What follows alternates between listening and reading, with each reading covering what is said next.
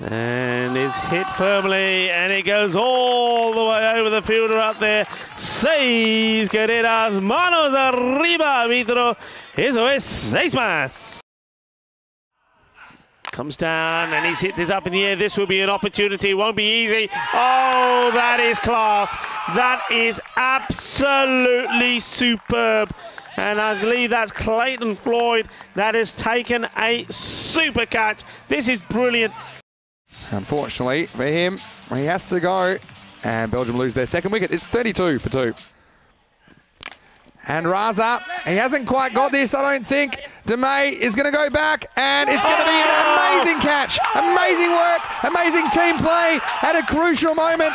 They're going to have a look at this, but I think this is fine. I think this is a bit of magic from the Dutch.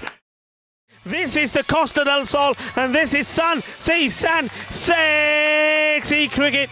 And this is all about Carter Mania. This is brilliant, absolutely brilliant. You will not see a better team catch than that, ever. That is great, I'm loving it. Turn your day around. I mean, he's over went for 32 earlier in this innings, but he could still be the hero to me as Raza. All right, 14 off 4, Ahmedzai to face up.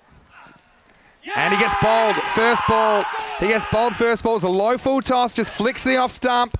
And Ahmedzai, unfortunately for him, he can't get anything going. And the Netherlands 11 move closer to the finish line.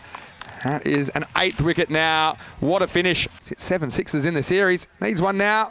And he won't get one. And this will pretty much be the final nail in the coffin. Ekrami launches it out of here, but how about Braat? 4 for 15. He's taken, the captain has stepped up. He took the ball in a crucial moment, and he's pulled the right strings as well towards the end of this innings.